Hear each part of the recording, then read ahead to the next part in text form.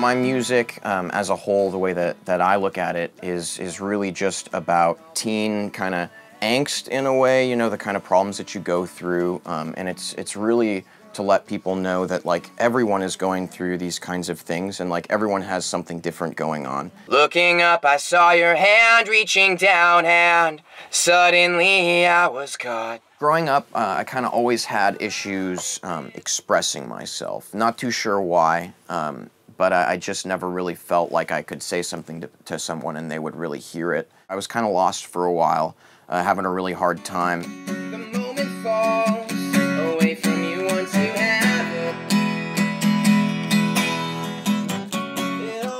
And music really saved me and brought me to this, like, totally awesome place where I feel like I could really finally connect with people. And something about music, it's like this different language, and you're ripping it up on the guitar, and it just feels so good.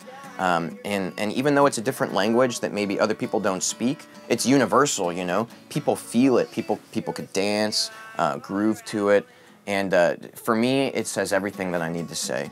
And I love it so much. But my hope is that it can also reach out to other people and let them know too, you know, that there's someone who gets it, other people can get it, and to inspire maybe music in them too, or something else, you know, like your basic follow your dreams kind of thing. Love that moves you. I've got so many people helping me out, you know, and it's just like a really magical feeling because I feel so lucky to be accelerating at a kind of degree and level that other people, it takes them a long time to get to, and it's not their fault, you know. There's so many people out there that are so much more talented than I am, and I know that to be true, but they don't have a Randall Yamamoto, you know, and he's kind of like my sensei.